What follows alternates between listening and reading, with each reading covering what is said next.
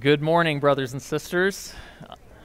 I'm Father Michael. For those of you who are new or visiting, welcome. There are Connect cards in the seat backs in front of you, so if you're new and would love to get in contact with us, we would love to get into contact with you, so if you could fill that out, and when the offering basket comes around before communion, you can just drop it in there. We've got a couple of announcements, since we're not doing announcements in Lent. In your seats, you will find these little cards for Easter lilies, so if you would like to donate Easter lilies in memory or in honor of someone, please go ahead and fill that out.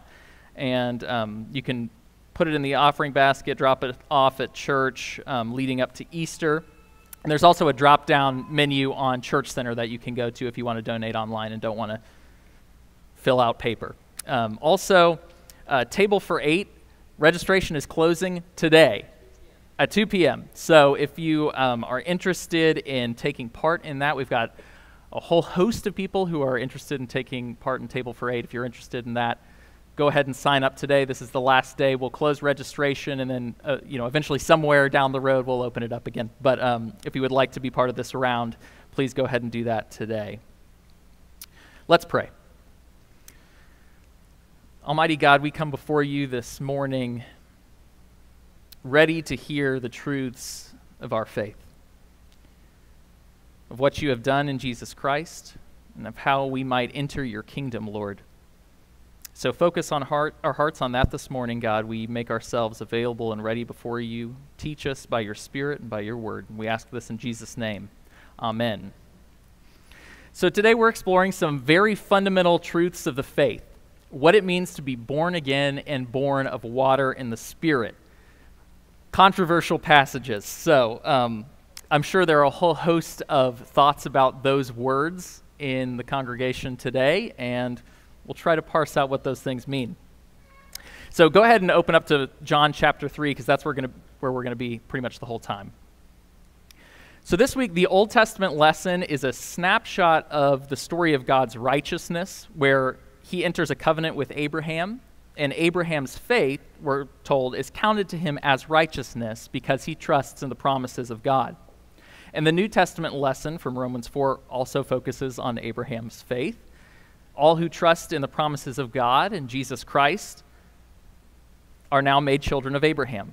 Whether Jew or Gentile, you're justified and counted righteous before God by faith. God is the one who does the justifying, not us. It's important always to remember that. We don't justify ourselves by works of the law, but by trusting in what God has promised and what God has done in Jesus. And because God saves us, the original promise to Abraham is fulfilled. There's all that talk about who will my children be? Am I going to get the land? God, how are you going to do this? How are you going to accomplish this? And in Genesis 22, a few chapters after the chapter you heard today, God says this to Abraham: "In your offspring shall all the nations of the earth be blessed, because you have obeyed my voice." So in a very real sense, Jesus is that offspring of Abraham. And through Jesus, all the nations of the earth are blessed because salvation has arrived in him. And you and I are adopted sons and daughters of God through Jesus.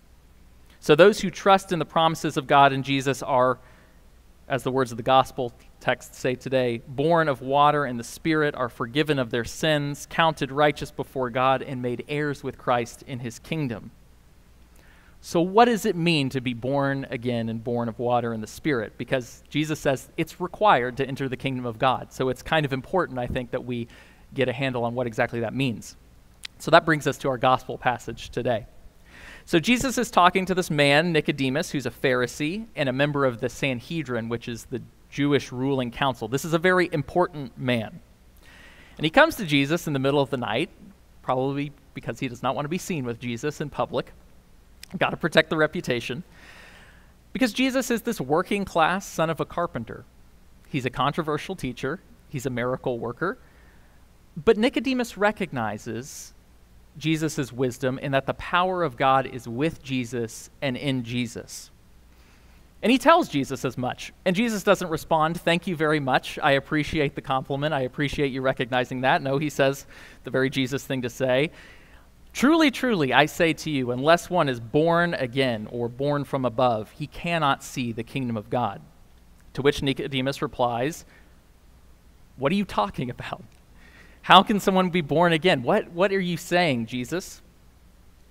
So that little phrase at the end of that verse, to see the kingdom of God, it means to enter the kingdom and have a part in the final establishment of God's rule here on earth. It's like setting your eyes on the promised land and setting foot in it. Very Old Testament kind of notion there.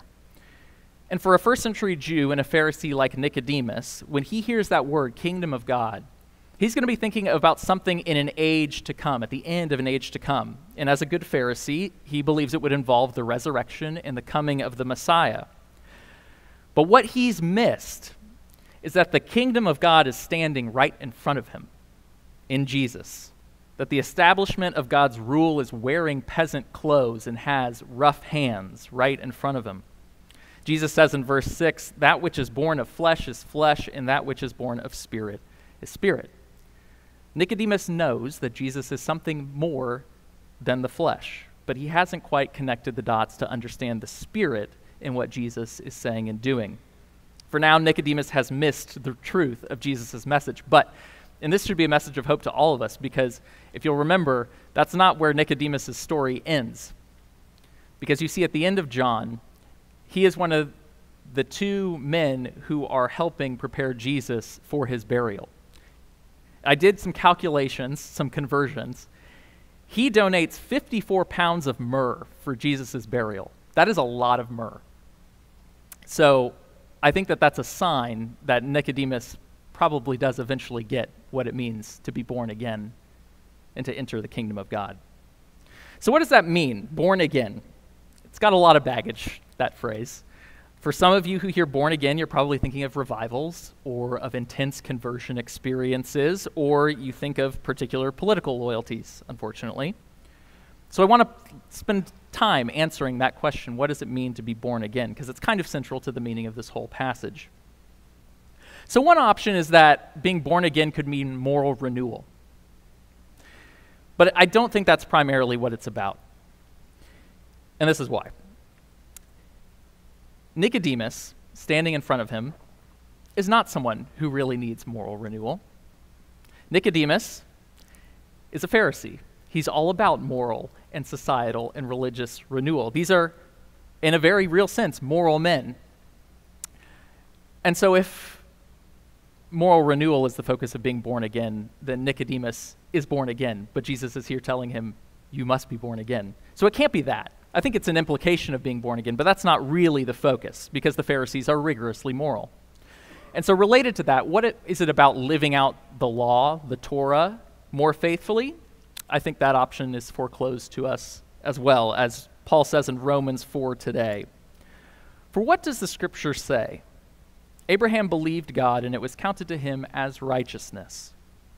And now to the one who works, his wages are not counted as a gift, but as his due. And to the one who does not work, but believes in him who justifies the ungodly, his faith is counted as righteousness. It's not about works of the law. It's not about circumcision. It's not about more faithfulness to the law. That's not what being born again is about. Paul focuses on faith, and we'll get to that in a second. Okay, so it's not moral renewal. It's not obedience to the law. Is it a conversion experience? Is that what being born again means? And I think that that can be part of what it means to be born again, but not necessarily. Not in the traditional sense that we think of conversion experiences, at least. I mean, think of Saul on the road to Damascus, struck down, has this vision, this encounter with Jesus Christ, the risen Lord, is blinded, and then becomes Paul, and then goes on a mission to the Gentiles, and ultimately to his own death and martyrdom. That's quite the conversion story. And for some people, that is exactly what it means to be born again. But not for everyone. Because when I think about this, I don't ever want my children to have a conversion experience, because I don't want them to have a conversion experience. My great hope is that having been raised in the church, baptized into this body and the body of Christ universal, that they would always live in deepening understanding of their relationship with Jesus Christ, of their salvation in him. That's the great hope, right, for every parent. That oftentimes doesn't happen because the world is at work, the devil is at work, but that's our hope. I had a recent conversation with one of our youth about this exact point. So he was talking to a number of his friends who are part of a tradition where having a conversion experience is like essential to being a Christian. Like if you haven't had a conversion experience, there's some real questions about your salvation. But this is a young man who has been raised in the church his whole life, who was baptized in the church, has been taught the scriptures, has been taught to pray, and by every indication is living deeper and deeper into his relationship with the Lord, and doesn't remember a time where he did not believe in the lordship of Jesus Christ. Are we here to say this young man has not been born again? No, because every indication is that he indeed has when he was baptized. And so it can't be the conversion experience. So what is this being born again about? I think ultimately it's about inner renewal of the soul. And I don't think this is a particularly controversial thing to say. It's inner renewal of the soul. It's what is dead coming to life. And it's necessary to see the kingdom of God. So what's the source of that inner renewal of the soul? It's the power of God to regenerate the world that's brought into the present. So the final restoration of all things, we believe as Christians is going to happen by God's power at the end of time. But it's not just left then. It's breaking in now. That restoration has begun now in you and in me and Jesus Christ. And so Nicodemus, for example, thought that the kingdom of God was something far off, but in Jesus it's come near, it's breaking in now. And so because the kingdom of God is near, the power of the kingdom of God is near. So Jesus is already remaking creation through the Holy Spirit that's at work in you and in me. And the effects of that inner renewal may take a long time to work out. Indeed, it takes a lifetime to work out. But that doesn't mean that the Spirit has not planted new life in you. That's a message of great hope, especially for those who stumble along, as many of us do in our sanctification, that new life has been planted in me, and it continues to work itself out. So just some examples of what it looks like for Jesus to bring new creation into the present in his own time. Well, the incarnation is one of them, right? So he's charting a course for humanity to walk behind him, to enter into renewal and newness of life through him. He's putting bodies back in order. When Jesus heals, he's taking away sickness and destruction from the body and casting it aside so that there will be wholeness of life there in our flesh. He's casting out demons. So for his people, he's taking the soldiers of darkness and separating them from those who he loves. This is all part of renewal. He's hallowing food as a means of grace. This is my body, this is my blood. He's hallowing water for our baptism. This is the work of renewal going on, and it's going on in each and every one of our hearts who have faith in Jesus. So what does this mean? What's the ultimate kind of payout from this? Is that there's hope for everyone. No one is beyond the power of God to be born again.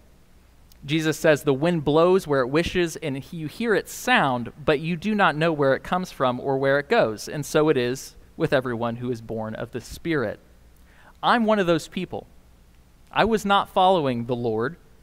I didn't care at all about the Lord. I was more interested in the flesh and the world and the devil, as the prayer book puts it. But the Lord pursued me. The Lord pursued me. And he pursues all of those people for whom the world, the flesh, and the devil seems a far more important thing to them than Jesus. And so that means for us that we have to constantly pray for those people and be available to witness to those people, because you and I might be the means of grace by which those people are born again. And for some, the Spirit might be like water dripping through that little crack in the dam, but the Spirit will widen that sliver more and more and more and overflow the barriers of the human heart. And that's why we've got to pray and got to witness and love those people who seem far from God. And the second thing, not only is there hope for all, but also it's all God and not me, this being born again. It doesn't really involve me all that much. It involves something that God has done and is doing. We don't do anything to be born. I mean, think about the metaphor, being born. None of you remember being born. We just simply received life when we came into the world, before we came into the world, out of our mothers. And seeing God's kingdom requires that much on our part. We have to be granted new life as a gift of God in order to see the kingdom. It's a gift, and we can't take it for ourselves. We just hold out our hands to receive it. That's it. It's like the beggar reaching out his hands just to receive anything that you're willing to give him. That's our posture before the Lord in receiving new birth. But Nicodemus still doesn't really get it, even after he's insulted by Jesus. It's a good way to teach, is to insult the people you're trying to teach. So Jesus does what every good teacher does, and he repeats himself, but he makes it more complicated the second time around so that the student is more confused than he was the first time. I've never done that as a teacher ever in my entire life. He says, "Truly, truly, I say to you, unless one is born of water and the Spirit, he cannot enter the kingdom of God." So being born again to new life in the kingdom is now connected not just with new birth, but with water and the Spirit. So what does that mean? And this is a very controversial verse. There are all kinds of different interpretations of it, some better than others. These are some that have been offered. Just a couple that I stumbled across. So one interpretation, I think a popular one probably, is that water is representative of natural birth and the Spirit of, obviously, spiritual birth. This reading makes no sense because obviously the person who is spiritually reborn has been born, like from a mother. So this reading doesn't make any sense to me. Another one. People have said that the water is merely a metaphor for the Spirit, and then there is also the Spirit. But this also doesn't really make any sense because why would you say you must be born of a metaphor for a thing and the thing?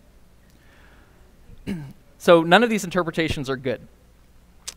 And I'll be honest, the consensus view before the 16th century was that this verse is about baptism and rebirth by the Holy Spirit.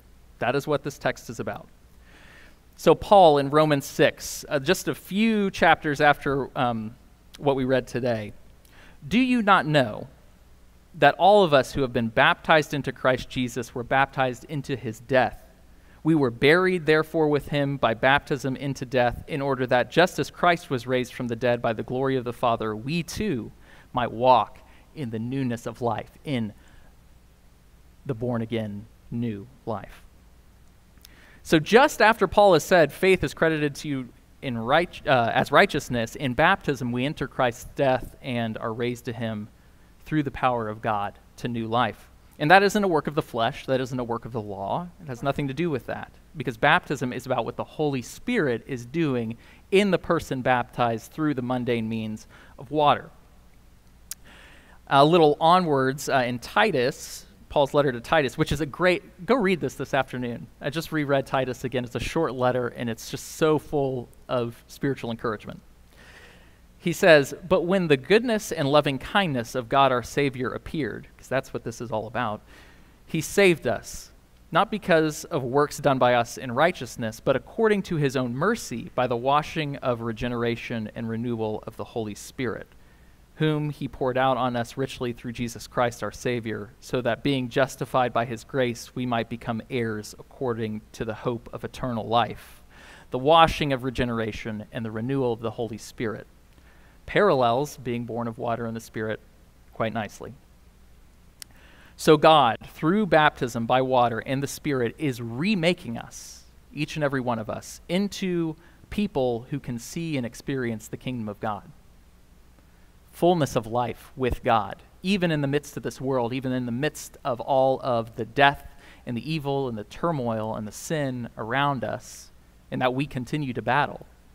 We get to see the kingdom of God. We get to see God at work in our midst, in our own lives.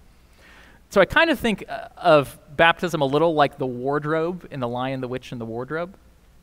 So from the outside, the wardrobe is just an old piece of furniture filled with old coats and mothballs in an ordinary room in a large and old house in the English countryside.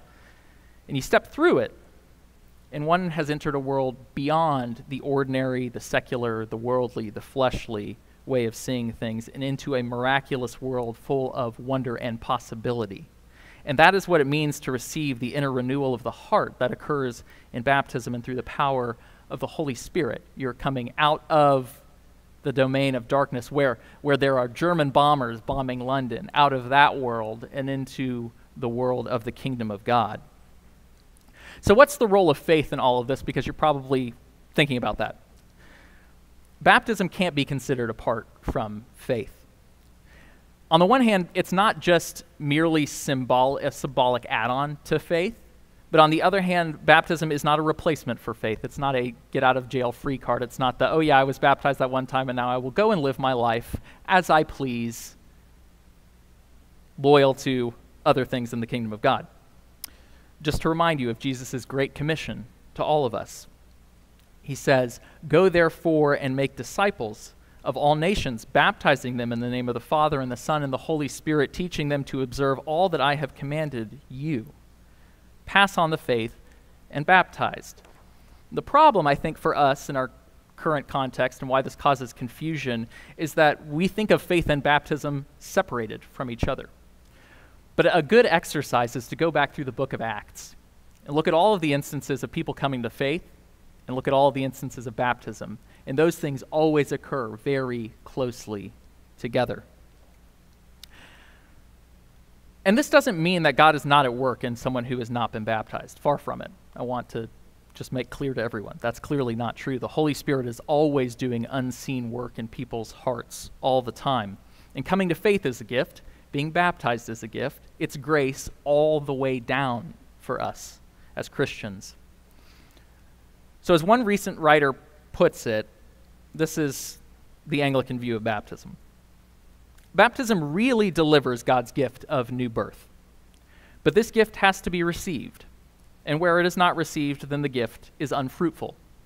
Someone who is baptized is truly born again, but this fact is of no spiritual benefit to them unless they live out the new life that God has given them. Baptism is the point at which the forgiveness of sins, one baptism for the remission of sins, and adoption as God's children are actually bestowed on those who are baptized. And the Holy Spirit is the effective agent who bestows the benefits of baptism on us.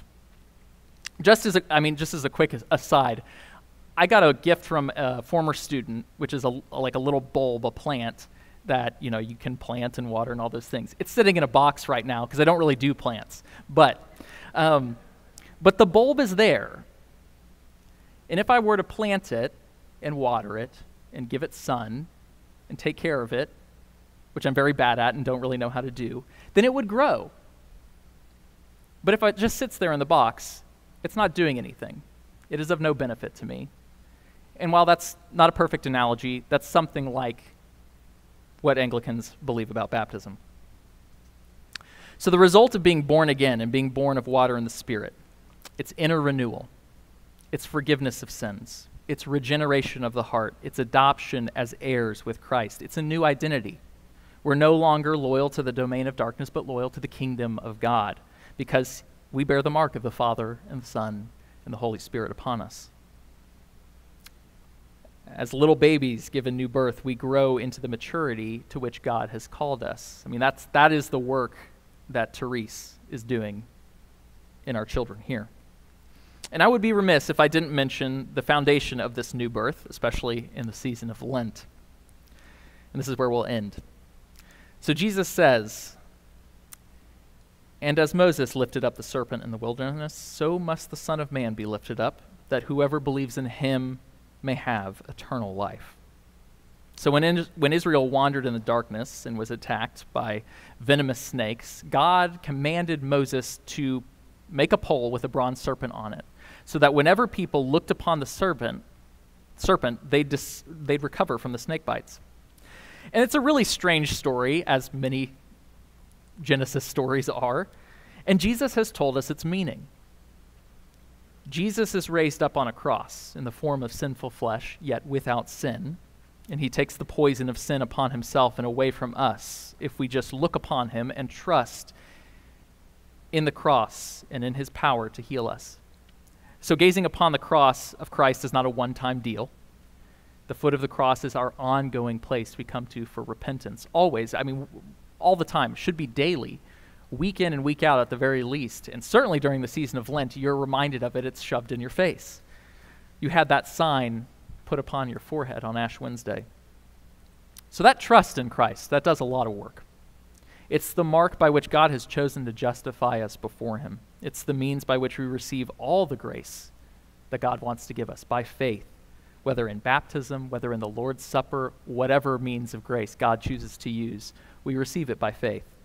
Faith is the centerpiece. And so when we hear from his word, as we've heard today, that those born of water and the Spirit who trust in Jesus Christ, his death and resurrection, are marked out as Christ's own forever, we have very good reason to believe him, and we should.